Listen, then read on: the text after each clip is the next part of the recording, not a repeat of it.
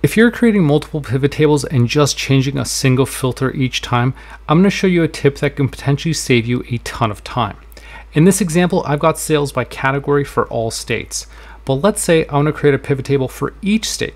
I don't want to manually do this and create one pivot table at a time. Instead, let's do this. I'm going to pull the state field and drag it into my filter section of my pivot table. So it shows up here. Now, once I've done that, I can go to the pivot table and under options, click on show report filter pages. And so this is the field that I've pulled into that filter section. When I hit OK, it's going to create all those tabs for every single state. It's going to run through all the values in that state field and create a separate pivot table for every single one of them.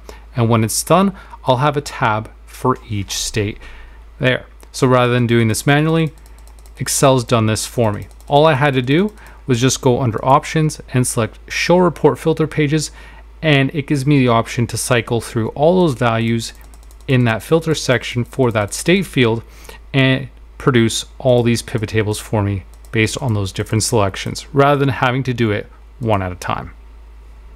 For more tips like this, check out HowtoExcel.net and my YouTube channel at H2E.